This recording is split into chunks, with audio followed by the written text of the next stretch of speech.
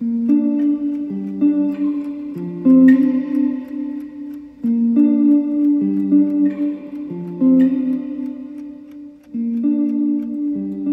back to Weekly Build, Episode 5. Today we're going to be building a tea timer that looks like a Fisherman. So this is kind of like my cat tea timer, except it's a Fisherman. Eventually I want to try to develop one that lasts longer and it'll actually steep the tea, so it'll bob the tea bag up and down. So that's kind of exciting. Look forward to seeing that. As always, feel free to download this on my Thangs account and build along with me. So first we're going to be going through the mechanical power box that times everything and keeps a slow release of energy. This is the same as my other builds, so if you've seen my other builds, feel free to skip this part or follow along if you want to try to rebuild it. So I have another exciting upcoming video.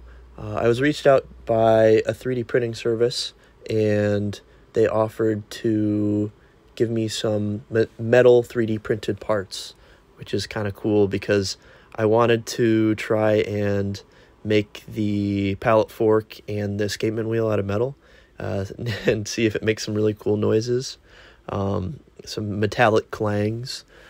So I'm excited to see that. I'm going to make that order soon.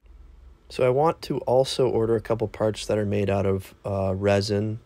And then as well, I'm going to make those pallet forks and escapement wheels out of titanium, which is pretty neat, I thought. But if there's any other metal parts you guys would like to see, like if you want to see the metal fishing rod of this part, or, you know, some other former design or future design, let me know what you'd like to see printed out of metal. So back to the build. It's always important to reduce your amount of resistance in this assembly. Just make sure everything runs smoothly and the pivot points don't have any friction or hang-ups anywhere. That will make it very easy for your system to run for the full 2 minutes. Like I said, I'm trying to look into either different materials or different spring designs to make it last longer than 2 minutes. And eventually my goal for this is to make it something that is modular and people, the community, can interface with this mechanical power box to make their own designs. And they can print their own designs and have it interface simply with this.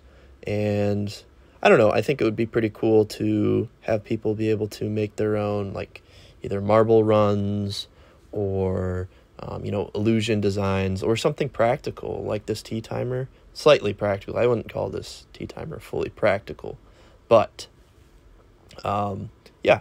So let me know what your thoughts are on that. So now we're gonna head into the build of the Fisherman.